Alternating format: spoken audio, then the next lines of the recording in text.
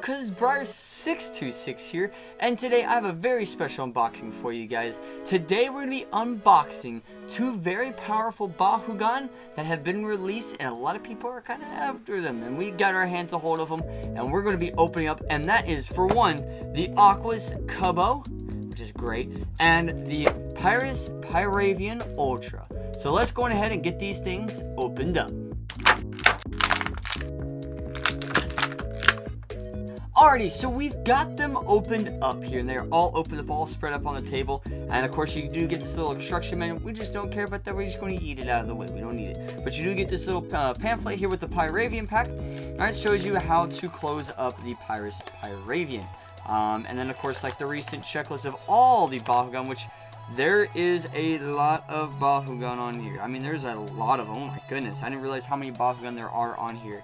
Now, you guys, like, how many Bakugan they got released? This is a lot of them, which is crazy how many Bakugan they have released, of what they have, first of all. We're just going to go ahead and stick this aside, and see what other Bakugan we get. But first of all, we got the two Bakugan here. Now, we got some, like, or four Bakugan here. But these are very, very important Bakugan, in my opinion, anyway. And let's just go ahead and start off with the ones that are, like, meh, they're okay. Like this guy here. This here is, of course, our boy, the Aquos Hydrus here. This is just a core Aquos Hydrus. We just did an unboxing of him in diamond form. If you want to see that, go ahead and click the card in the top right corner. It's going to show you that anyway. And show you that up there, so you guys can, you know, watch that diamond unboxing, because there's some really cool diamonds in that. And that is Hydrus there, and we've already got him. And of course, I think this is his character card right here. Yep, that is his character card. And of course, that is his character card. He's 200 HP power, 6 damage, the shield, and a helix. And that's what you get, and then you get a shield and a helix here, and these are the two cores you get. And the shield is plus 100, the helix is minus 100 plus 4. So a little low, but that's okay. Those are the two cores. They're not too bad. They're not the greatest cores by any means, but those are the cores. And we'll stick that to the side. And then we have, of course, our next one here, which is actually a new Bakugan. This is one of the new ones that have been released.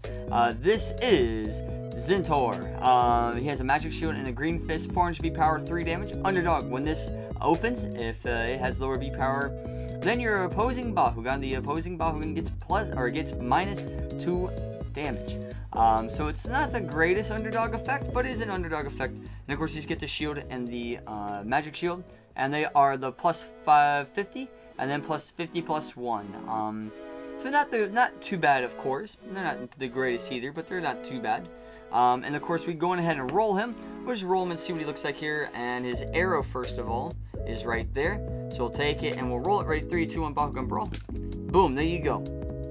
Pretty simple open. He looks reminds us very similar of Syndius core. Very similar to that. Of course, he does have like that little blade that comes out, just like Syndius does. I mean, which is really funny.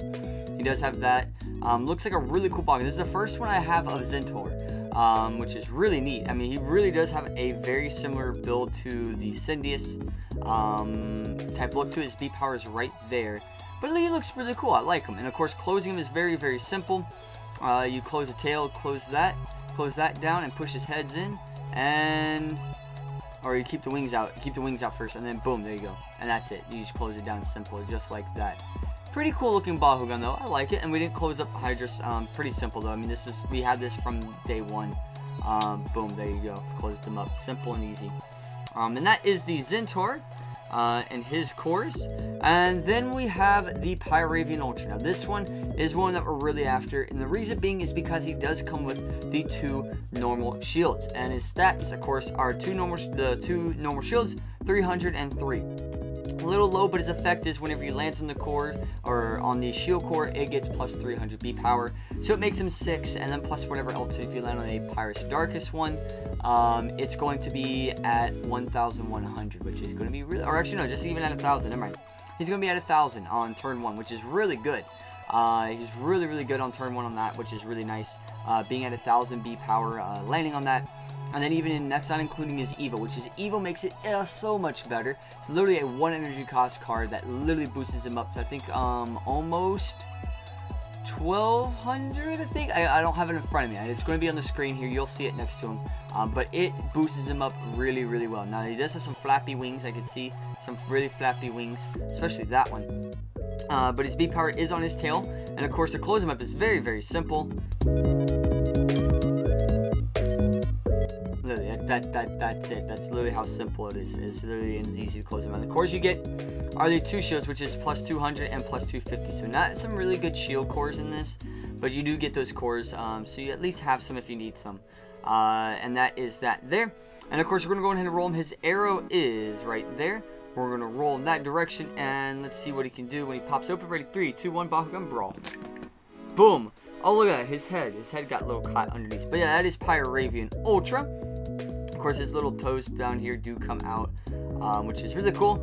And that, like I said, that is Pyravian Ultra. And this is a guy that I'm going to be using in a Pyrus Darkest Aquos deck that uses all mono shields. That's going to be a deck I'm actually going to be building. And I might have even already have it built by the time you see this video and taken to the tournament that is in Chicago. I may have already be taking it there, so you don't know. But I'll post pictures and videos of everything of that as well if you haven't already seen some. But that is the Pyravian Ultra, which is really cool. And then, of course, you do get 3 cards. And the 3 cards, the first one is Aquos Blast. Now, this is an AA card, so this is from Age of this is Age of Orlis. It is Age of Orlis. Wow, you got some more Age of Orlis cards. I haven't got hardly any of them besides the darkest ones, because I bought those off of TCG players. There's like no packs here. For whatever reason, there's no packs. But we have Age of Orlis, 6 damage, or 6 energies, and plus 9 damage for Aquos Blast. Not too bad. It's the first card of the set, too, which is nice. And then we have Wild Roar for 1 energy. Minus 300 B power. That's a good minus 300 B power for a common from Age of Orlis. That's not too bad, minus 300. I mean, it's not like Nature's Power worthy, but I mean, it's still a good card to at least reduce some B power on turn 1. And then the next one is Wildfire. Now, this is a really good one. 3 energies for 400 B power, but if you have an Arliss on your team, plus 800 B power instead, and that's Age of Orlis. That's a really, really good card. Getting that card. And if you play Pyrus, play anything with Pyrus and Arliss, you're going to get 800 B power constant, which is a great card to use. I love that card. I'm excited to put them in some Arliss decks to see that happen in them, because that is such a great card. We're going to go ahead and stick those to the side up there.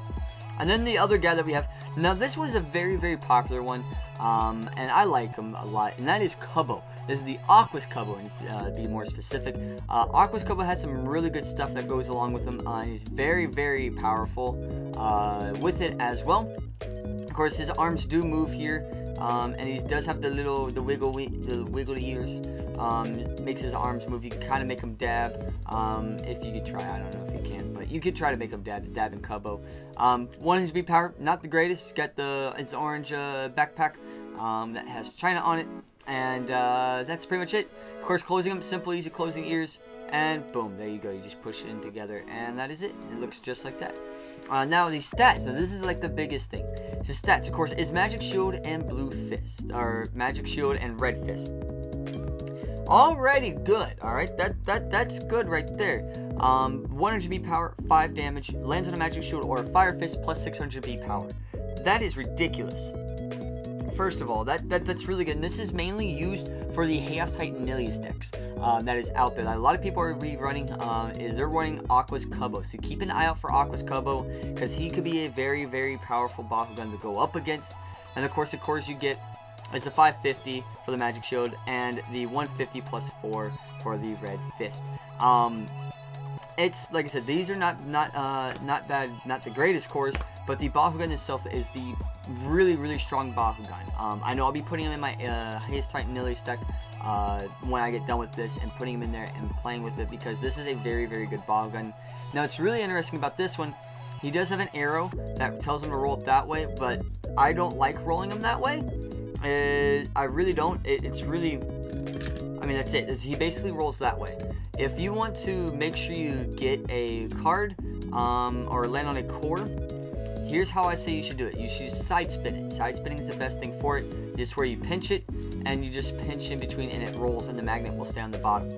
And here we go. Ready? 3, 2, 1. Boom, just like that. He landed right on it. I aimed for it. Boom, right on it. So if you want to get a Bakugan that makes you constantly get cores, and you know that you're going to get something, use Cubbo, and that's why he's such a good Bakugan as well in the Chaos Titan Nilius decks, is because he basically can do that side spin, and he gives you access to reroll cards like the Dark Waters, and why can't I think of the other one at the moment? But the one energy cost cards that will make you reroll your Bakugan that are Aquos, that are really good, yeah, that's basically what he's going to be used in there for, to get access to those and some other access to other cards as well, to help basically play Chaos Titan Nilius as like a, not really controlling, but a more aggressive type of deck, which is really, really good. Getting access to like the whole letting you be able to play more cards, like the flow abilities, getting you access to do that, which is really nice in that, which is good. It's such a great Bakugan to just to do that with. And Chaos Titan Nilius, because Chaos Titan Nilius is a very, very strong deck, it's going to be nasty with this guy in it. So keep an eye out for Cubbo in that when you're playing against those Chaos Titan Nilius deck. Keep an eye out for Cubbo, and even just picking up Cubbo. Just keep an eye out picking up Aquos Cubbos, because he's really good. So yeah, so that is the unboxing here of the Pyrus Pyravian Ultra and the Aquos Cubbo. I hope you guys enjoyed. If you did, make sure you click that like button down below, and if you're new, go ahead and click that subscribe button and become a cousin in our family, and make sure you click that bell icon so you guys get notified of videos just like this one here, because I'll be posting up some really cool stuff that happened back this week, or actually today, that this video is going up, that's happening today. I'll be posting probably some videos throughout the week, and I'm also going to be posting that big video at the end of this, at the end of next week, next Saturday. So yeah, so remember, Ohana means family, and family's don't get left behind or forgotten. And I will see y'all next time. Bye!